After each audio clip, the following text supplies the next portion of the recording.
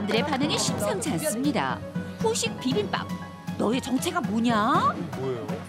이게 비빔밥을 먹고 이제 후식으로도 또 먹을 수 있는 이게 비빔밥 빙수예요.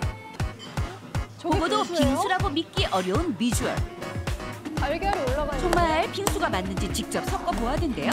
그러자 숨겨져 있던 새하얀 얼음이 온 자태를 드러내기 시작합니다. 우와, 빙수네. 달걀이 분명 있었거든요. 우리의 전통 음식들처럼 맛깔스럽고 푸짐한 그 모습에 입이 바빠지기 시작하는데요. 이거는 진짜 독특하네. 과일도 여러 가지가 들어가지고서는 몸에도 좋고 이제 맛도 좋고 그 눈으로도 먹고 진짜 좋은 것 같아요. 그러나 무엇보다도 비빔밥 빙수에서 가장 놀라운 것은 바로 이 달걀 프라이. 이게 진짜 계란이야? 우와. 보는 사람마다 진짜인지 가짜인지 의문을 품게 된다는 달걀 프라이. 터지는데. 가짜인가 봐요? 가짜예요? 비밀을 찾아 주방으로 달려가 봅니다. 그런데 발견한 것은 뜬금없이 믹서기 속에 있는 감귤. 감귤로 만들고 있습니다.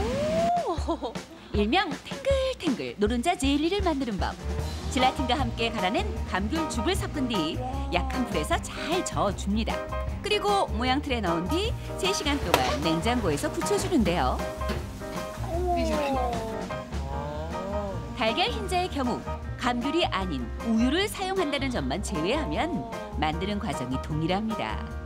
보기만 해도 탄력 넘치는 모습. 진짜 흰자 같아요. 완전 완성된 똑같네요. 젤리들을 합쳐주면 진짜를 능가하는 달걀 프라이 젤리 완성. 진짜 계란. 또한 과일 고명에도 저마다 의미가 있다는데요.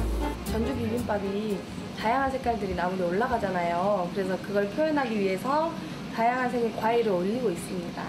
복숭아는 전주 신미 중에 하나인 황포묵을 대신해서 넣은 거거든요. 황포묵뿐만 아니라 크림베리는 고추장 소고기 볶음을, 수박은 무생채 무침, 양갱은 고사리 등 각 과일마다 담당하는 재료가 있다는 것. 새 고운 과일 고명 위에 달걀 젤리 얹으면 비빔밥 빙수 완성이요. 비빔밥에 빠질 수 없는 고추장은 수박즙으로, 흑미밥은 팥과 아이스크림으로 재현. 센스 만점 비빔밥 친구들. 비빔밥 빙수 한 상 완성.